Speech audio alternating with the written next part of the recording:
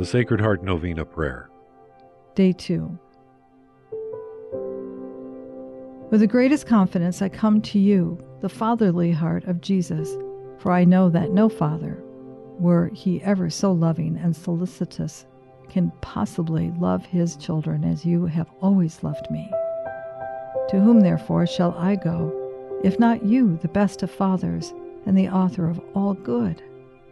It is indeed true that I have grievously offended you, that I have neglected to honor you properly, and have been guilty of ingratitude, and do not deserve to be numbered among your children.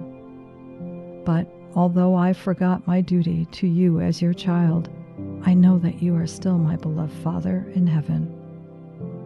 Now, with a contrite heart, I kneel at your feet, weeping over my sins and promising you that in the future I shall make every effort never to offend you again. I hope, in spite of my sinfulness, to be received by you who have so often sought me. O sweetest heart of Jesus, help me with your grace, so that I may carry out my resolution.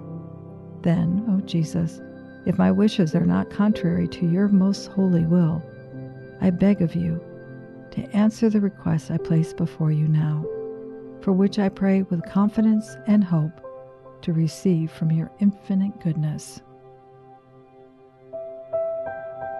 O divine Jesus, who has said, "Ask and you shall receive, seek and you shall find, knock and it shall be opened to you. Behold me, prostrate at your feet." Animated with a lively faith and confidence in the promises dictated by your Sacred Heart and pronounced by your adorable lips, I come to ask your aid. From whom shall I ask, O sweet Jesus?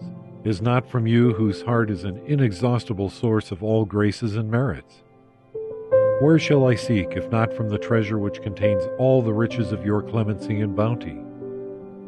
Where shall I knock, if it not be at the door of your Sacred Heart, through which God himself comes to us, and through which we go to God? To you then, O Heart of Jesus, I have recourse. In you I find consolation when afflicted, protection when persecuted, strength when overwhelmed with trials, and light in doubt and darkness. I firmly believe you can bestow on me the grace I implore, even though it should require a miracle. You have only to will it, and my prayer will be granted. I know I am most unworthy of your favors, O Jesus, but this is not a reason for me to be discouraged. You are the God of mercies, and you will not refuse a contrite and humble heart.